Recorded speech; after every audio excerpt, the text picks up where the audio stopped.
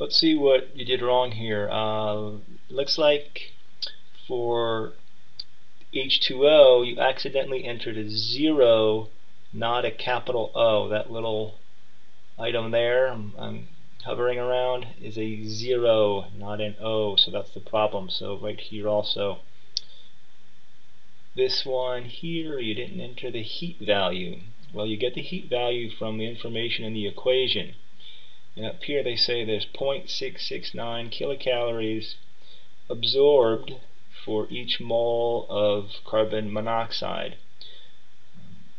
The fact that it's absorbed means that the heat term goes on the left side of the arrow. So it's an endothermic reaction.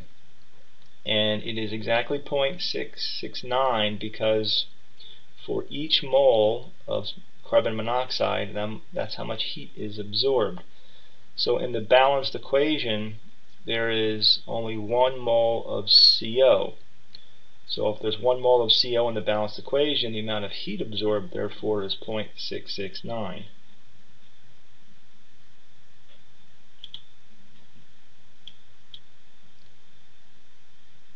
This one here, all of the formulas are correct, except you did not place the heat term in the correct location.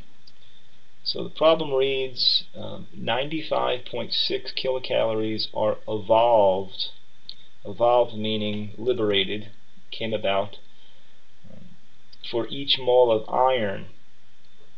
Well, the heat term goes on the right side of the arrow if heat is evolved or created, let's say. So that's the first step in this process, is to determine where the heat term goes, and it's on the right side. So that's a problem with your location. The other problem, besides the location of where you put the heat, is the value you entered. For each mole of iron, 95.6 kilocalories are evolved.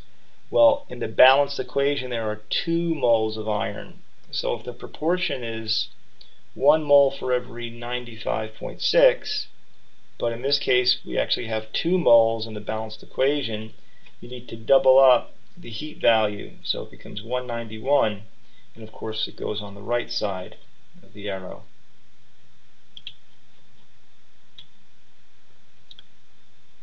In this particular problem, you did not balance the equation correctly, and then again you did not place the heat term in the correct location. Your formulas are correct, but the coefficient in front of the oxygen here is not correct. It should be a 7. And then the coefficient in front of the carbon dioxide should be a 4. The problem reads, again, 342 kilocalories are evolved, meaning it's liberated, given off. So the heat term goes on the right side. And now we have to determine the proportion of heat to a particular reactant or product. And here they tell us 342 kilocalories are evolved or given off for each mole of C2H6. In the balanced chemical equation, there are 2 moles of C2H6. That means you need to double the amount of heat given off, and so the correct answer is 684.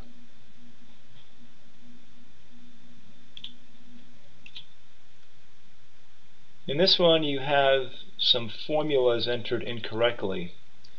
The iodine, although it looks like it appears correct, you actually entered an L instead of a capital I. I'm going to just type in an I, capital I. You see how that looks different than an L? It looks like you typed in an L instead of an I, so that's the problem there. Same thing on the right side. This right here should be a I in front of the C. Okay, you typed in an L again, so that was detail with the letters.